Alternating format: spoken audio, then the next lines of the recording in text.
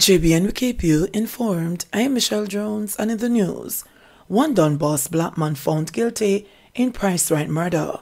Please remember to subscribe, like, share, leave us a comment, and click the notification bell to receive our daily news items.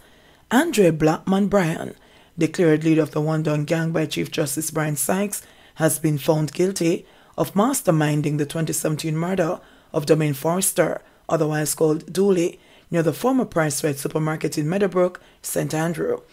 According to the evidence of a Crown witness, the youth was killed because it was believed that it was running the Thompson Pen area, which was the faction controlled by incarcerated Klansman strongman Tesha Miller, and they wanted to move him.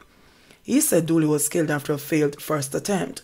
Following that murder, he said Brian would remain at his house in the company of a female.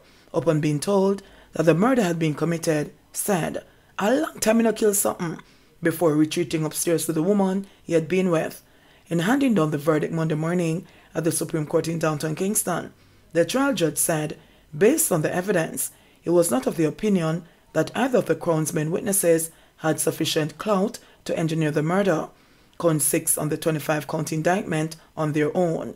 The Crown early in the trial had conceded in respect of the accused Jazeel Blake, Tomrick Taylor, and Donovan Richards.